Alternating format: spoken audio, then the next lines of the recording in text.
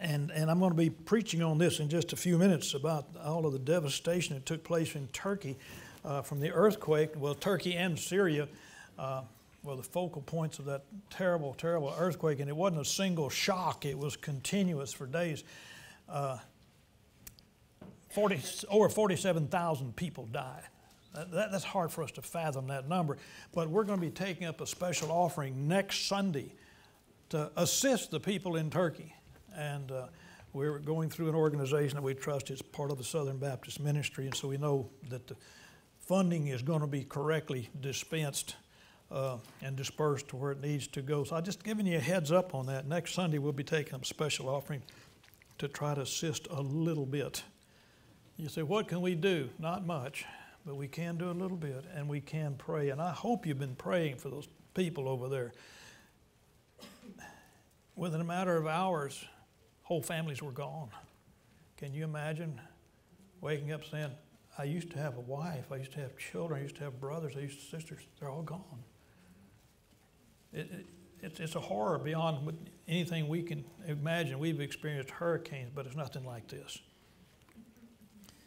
About 3 weeks ago, before the earthquake hit, not one of those people thought they would die. They weren't expecting it. Nobody told them, hey, you better get ready. You're going to have an earthquake tomorrow or the day after. None of us are expecting to die the next day or two either, are we? But we don't know what's coming. Those terrible series of earthquakes shook Turkey and Syria. We've all seen the news with footage of the buildings that are crumbled and crushed and falling down and people trapped inside, and some of them miraculously found days later underneath the rubble. It's amazing. There were some that were rescued after all that. Hundreds of thousands more people were injured in addition to the 47,000 that were killed, and millions of people are now homeless. No place to go. They lived in those buildings that are nothing but a pile of rubble. Millions of people. I looked it up and I said, well, I think I remember seeing something in the news in the past about earthquakes in Turkey. And so I Googled it, okay? I cheated. I Googled it. I said, how many earthquakes have taken place in Turkey and Syria on that fault line in the last year? I couldn't believe my eyes when I read the number. These are counting all the minor tremors that don't make the news. They just kind of shake things a little bit. In the last 12 months, there have been 112,200 recorded. Wow. That ground never stopped shaking. How would you like to be living there? Oh, yeah, we just got another earthquake today. It's just amazing. And I said, well, Lord, if it's like that, in that location, I know there's earthquakes that take place other places around the world as you study and look at it, all the plates and the shaking and everything else. I said, well, I've got to dig a little bit deeper. How many earthquakes were reported in the last 24 hours worldwide? Worldwide. 202. Earthquakes in the last 24 hours. Did they all make the news? No, they didn't. Some did. People died in some of them. Buildings were crushed in some of them. Of those 202, 59 of them had a magnitude of 3 or more. And many of these earthquakes have taken place in the United States. In Alaska, California, Oklahoma, several other places. They were minor quakes, but nonetheless, the whole idea is that the earth is quaking. It's shaking. It's cracked. And Jesus said it would happen.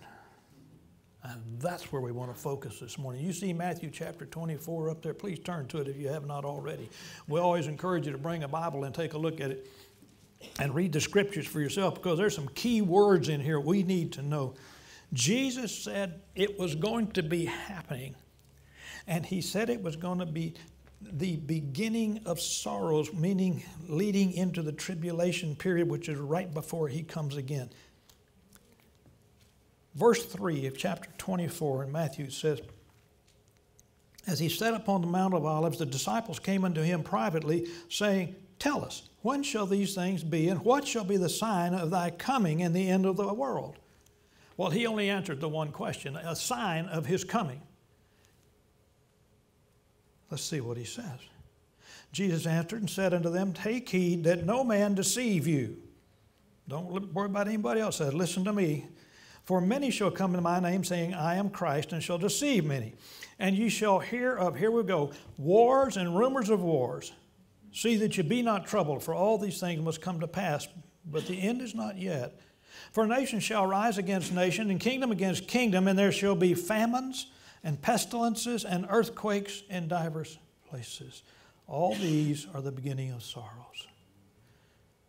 Heavenly Father, oh, how we need you. How we need to know the truth of your word. Father, we sense we're in a time that it's not just interesting, it's critical that we know and we believe. Speak to our hearts now, in Jesus' name. The disciples said, what's going to be the signs of your coming and the end of the world? And Jesus said, there's going to be wars. There's always been wars, he said, and rumors of wars, and the word translated rumor here can be reports of wars. You see, in your great-grandparents' days, they didn't get reports of wars unless it happened right down the road from them. But today, with all the technology we have, if somebody starts shooting at somebody else on the other side of the planet, we know about it. I mean, we can look it up if we don't find it already being sent to us by the news media. Yeah, we're hearing about wars and rumors of wars everywhere. And then he said, famines, pestilence, earthquakes. These are signs of the second coming of Christ. Understand God's plan is very simple. First, there's going to be the rapture of the church, which we're going to talk about in just a moment, and that's going to be followed by 7 years of tribulation. It's a time when God pours out his wrath upon this God-hating, Christ-rejecting world, and then Jesus is coming back. And Jesus said, right before I come back, this is what's going on. Okay, you got the picture? Right before I come back, this is what's going to be happening. And he's going to rapture us out before anything else, suddenly, without any kind of warning. Let's take a look at the rapture. Don't lose your place here. We'll be coming back. Because we need to know this is what's next on God's calendar. 1 Thessalonians chapter 4, if you would. 1 Thessalonians chapter 4 and verse 16 says, for the Lord himself, not an angel, the Lord himself shall descend from heaven with a shout. Brother David spoke this morning in prayer breakfast time, and he talked about how we need to be reminded Jesus not only was crucified, he not only died, he not only was buried in the tomb, he not only rose from the grave, but he ascended to heaven where he is right now. Amen? He's alive there in heaven right now. And so it says the day is coming when Jesus is going to descend from where he is at this moment in heaven with a shout and the voice of the archangel and with the trump of God. And the dead in Christ shall rise first. They're going to come up out of the graves. They're going to rise first. Then we which are alive and remain, if it happens today, I hope that's us. I hope it's all of us. I'm sure it's one of us. I just hope it's all of us. We which are alive and remain shall be caught up together with them in the clouds to meet the Lord in the air. Boy, that's going to be exciting. It's going to be quick, but it's going to be exciting. Amen. And it ain't temporary either, is it? Right. So shall we ever be with the Lord. He's coming for his own. He truly is. There's no doubt about it. It's as definite as his death, his burial, and his resurrection and his ascension to heaven is his coming again for his own. The dead in Christ are those which are alive and remain. I don't know where I'm going to be when it happens, but I know where I'm going when it does. And I hope that's true for you. That's the very next event on God's calendar, and it could happen at any moment. Because after that, He said, the world's not going to like what I do to it. They're going to pay the price. God's wrath will be absolutely poured out on this planet. You say, well, what's that going to be like? You don't have time to read it this morning, but if you want to find out what it's going to be like, look in the book of Revelation. Start reading in chapter 6 and read right on through chapter 18. And you'll say, I don't believe how all this stuff can happen. This is just too terrible. Yes, it is terrible. It's never happened before. No. It's unbelievable what God's wrath is like. But it's coming. And it's coming right after the rapture of the church, right before the second coming of Christ. The Bible describes that as a 7-year period of tribulation, of times, of troublesome times. And the first half of the 7 years is not going to be so bad. It's going to be bad enough. But the second half is when virtually all of that stuff takes place. It gets so bad, the Bible says, if God doesn't intervene, no flesh will survive it. If He doesn't bring it to a stop, what's happening, He set it all in motion. But He does bring it to a stop with the Lord Jesus when He comes back. You say, well, how do I know that this rapture thing is real? How do I know that as a Christian, I wouldn't go through the tribulation period? How do I know I'm not going to experience some of God's wrath? I knew you were going to ask. That's the reason I wanted you to look at chapter 5, verse 9 of 1 Thessalonians. Here's the answer. God hath not appointed us to wrath. Who's the us? He's writing to Christian people. Yes. He's writing to born-again believers. If that's you, He's writing to you. If He's writing that, He has not appointed us to wrath, but to obtain salvation by our Lord Jesus Christ. That's the only thing that's going to keep anybody from experiencing God's wrath. We talk about being saved from the fires of hell all the time, but look, this is coming. That's right. And His wrath on people on earth is going to be horrible, horrible, horrible, but it's going to be nothing compared to the fires of hell. But we're not appointed to wrath. If we're saved, we are safe from the wrath of God. We've got nothing to fear. Back to Matthew 24. I want us to look more closely at those words. First, the wars in verse 6. There's going to be wars and rumors of wars or reports of wars. The news media has kept our eyes focused on the war between Russia and Ukraine that just had their 1-year anniversary. Was it yesterday or the day before? Nobody thought Ukraine would last that long. I mean, Russia is huge. Ukraine is small. But there's some reason or other Ukraine's still there. How it fits into God's plan, I'm not sure. I'm not about to tell you because I don't know. I just know what I know, that they've been fighting for a year. And Mr. Putin decided he was going to destroy them and bring them back into being part of Russia, no matter whether they liked it or not. And he was going to do it in about a week. That's what he said. He missed on that one, didn't he? The battle is still raging. So again, I said, I've got to look at numbers. As I looked at the numbers regarding the earthquakes and all of that, I said, well, I know that's not the only war going on the planet, although that's the only one you really hear about, right? I mean, our news media stays focused on where they want to focus, and if all you do is look at the mainstream news, you don't get all of it. And so here again, we get the joy of Googling it up. You know how many wars are going on, reported wars, right now on planet Earth? 107. 107 wars. They're fighting all over the planet. What did Jesus say? There's going to be wars and reports of wars. And of those 107, the United States of America is involved in 100 of them in some fashion or another. Either supplying somebody something or encouraging or espionage, whatever it is. We're involved in 100 wars right now. Our country is. You didn't get that on NBC, CBS, or Fox, or any of the rest of them, do you? You don't hear that. But we are. Wars and rumors of wars. That's what Jesus said. You're going to be getting news of wars. If you check, you can get the news of who's fighting who and why they're fighting and what they're fighting over. Many of them are religious wars. Most all of them have to do with power and money. All over the planet. Everybody's fighting. And then he said famines. We haven't experienced a famine in our country But last July, the United Nations did a study on famines, and they found that 43 countries are experiencing a famine to some degree or another. A famine is simply where the people are not getting enough to eat. People are literally starving to death in that country. Daily, deadly famines. Or they're on the verge of that. They're just barely surviving. According to that UN report, 41 million people are being affected by famine in the world today. That's a huge number.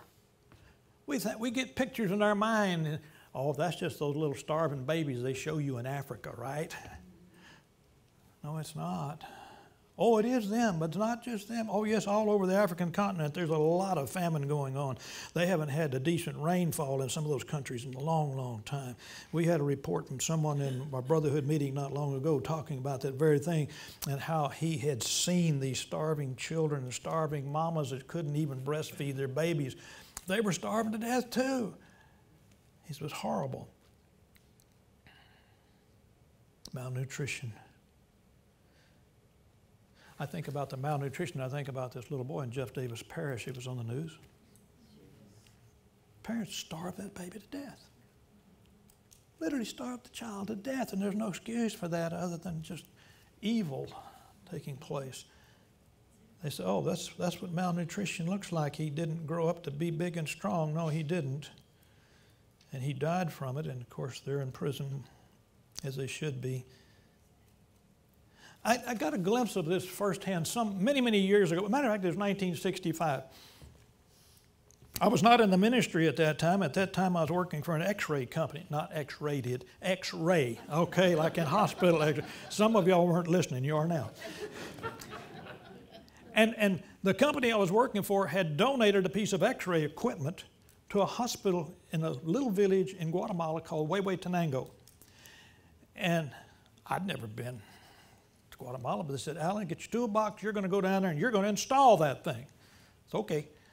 I knew how to wire it up and knew how to fix it. So they sent me down. Now, this was before Pat and I were married. That was been a while, huh? And so I went down there, and I went with a group of people from Beaumont, Texas, and we went down there and got off the plane, and I'm shortening the story up to where we got to the hospital. And right across the street from the hospital is where the nuns, the married old nuns who were the ones that ran the hospital, where they lived.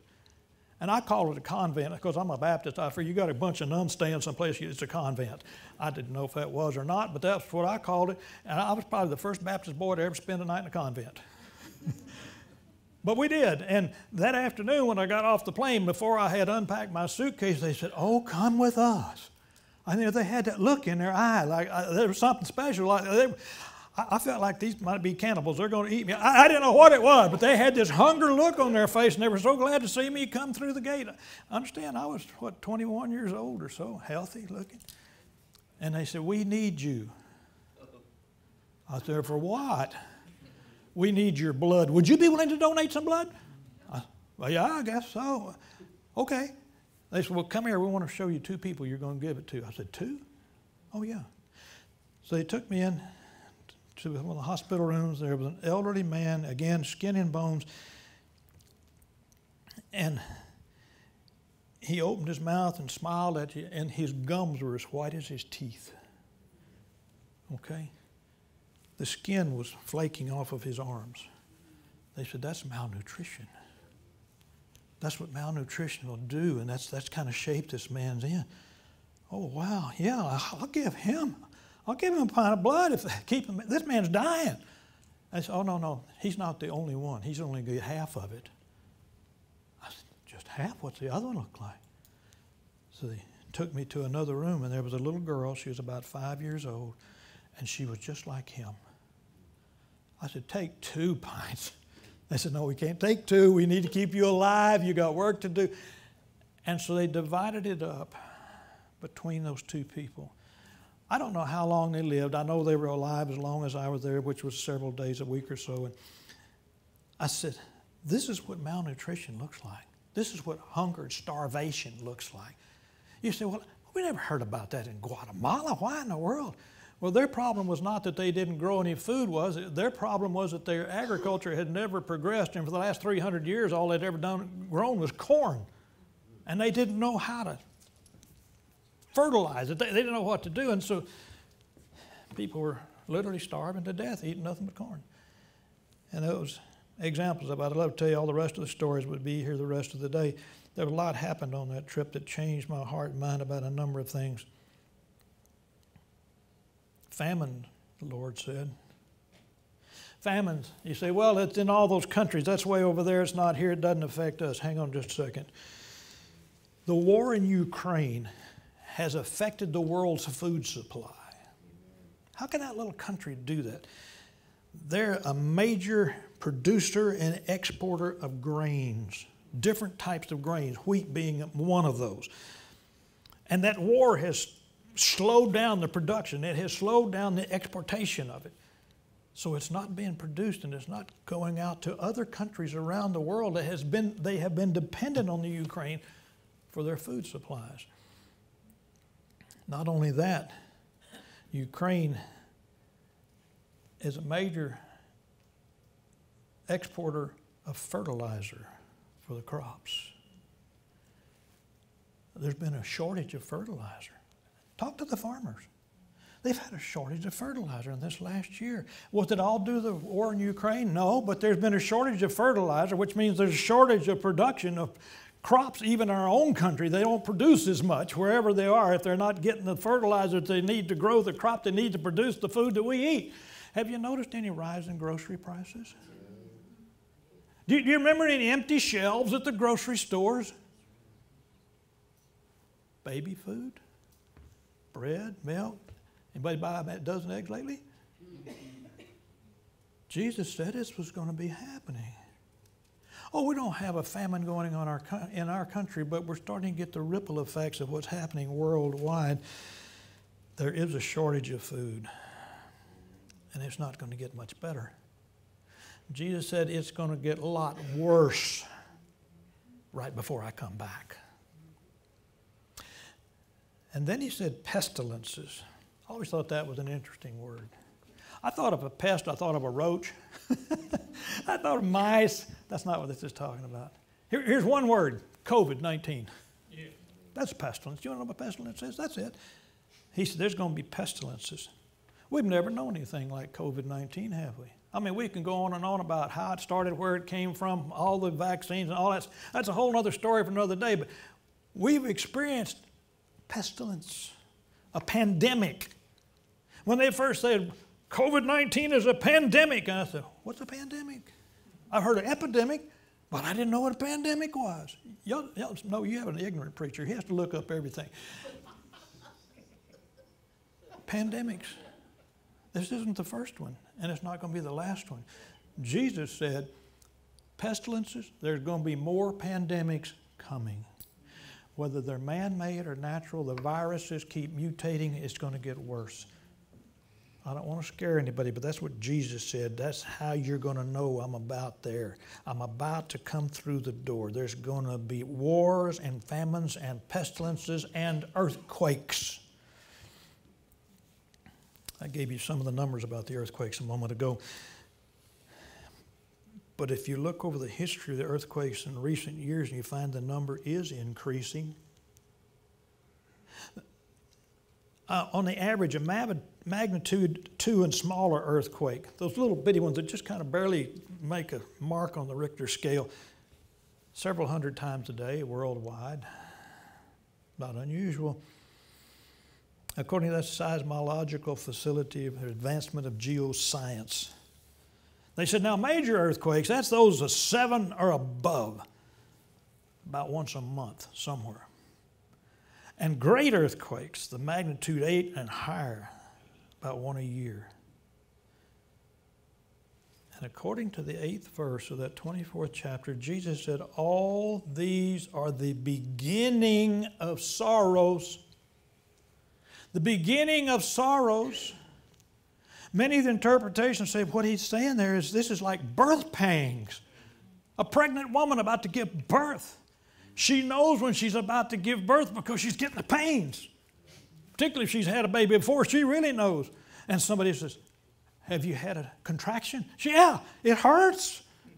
How much time is there between contractions? Well, there's so much time. And then they check later on. Oh, she's having another contraction. Birth pains. How long has it been now? They're getting closer and closer together. You ladies, can y'all verify this? I never had a baby. Have y'all ever? Isn't that how it is? They get closer and closer and closer until, baby. These are birth pangs. So what we're seeing here is these events, along with a lot of other things, are happening, and they're going to be happening in more frequency, greater frequency, and closer together until, boom, baby. But it won't be baby. No. It's going to be Jesus.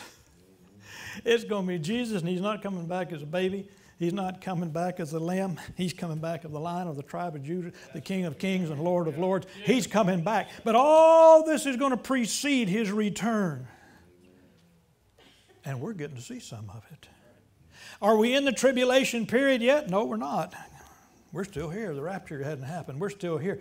But the pangs are starting. The earth is beginning to shake. The famines are taking place. The pestilences are here. All of these things that are going to be so prevalent and so controlling during the tribulation period, they're starting, folks. If you think Jesus is coming is a long ways off, you better study it. You better study it. So many of these things and a lot others that we can read about in the Scriptures let us know we are close to the beginning of the tribulation period. And these things are already happening. That 7-year period before the return of Christ that begins at the rapture of the church. I said a minute ago that that's going to begin suddenly without warning. I've got scriptural reasons for telling you that. It's not a guess on my part. You still have your Bibles open to Matthew chapter 24. Look down at verse 42. In verse 42, Jesus is still speaking. This is uninterrupted. He's continuously speaking here. He says, watch therefore, for you know not what hour your Lord doth come. Pay attention. He says, be on the lookout. You don't know when I'm going to come again. Keep reading. But know this, that the goodman of the house had known in what watch the thief would come. He would have watched and would not have suffered his house to be broken up. Therefore, be ye also ready, for in such an hour as you think not, the Son of Man cometh. In other words, you're sitting here this morning saying, well, it can't happen today. It's going to be a time just like right now. Be ye also ready. Could be today. It really could. Could it not? That may be a question for you, but the bigger question is not is it going to be today. The big question is if it is today, are you ready? Yes. Are you ready? Yes. I don't know if you're ready or not, but I'll tell you this, you need to be ready. Jesus said, get ready. Yes. Get ready. Because once that rapture takes place, it's too late to say, oh, wait, I want to go. No, you can't do that. It's going to take place in a moment, a twinkling of an eye, and it's faster than that. And it's over. And those people that are left behind are going to be going through the tribulation period. You say people can't get saved then? Yeah, they can, but a lot of them are going to become martyrs because the world and the government and it's all going to be against them. Everything. And there will be a church. Apostate church that's going to hate Christians. It's going to be terrible. Don't risk missing the rapture. You don't have to risk it. You can be ready. All you got to do is repent of your sins this morning and trust God's only Son as your Savior and Lord. The one that was crucified on the cross for you, the one who was buried, the one that did rise from the grave, the one that did ascend to heaven, the one who's coming again and saying, I can hear you right now. Well, you want me to save you? Ask. I'll do it. Call on the name of the Lord, and you can be saved. I want to give you a chance to do that right now. So would you bow your heads with me, please? Heavenly Father, I thank you for your holy word. And Lord, the tragedies of thousands of people dying in an earthquake is horrible. But Father, sometimes it takes something like that to get our attention to where we say, you know, I've got to get ready. I can see what's coming. It's going to get a lot worse than that. There's going to be a lot more earthquakes than that one. Worse earthquakes. More people are going to die. Oh God, I want to be gone. I don't want to be here when you pour out your wrath on this planet. Please, forgive my sins.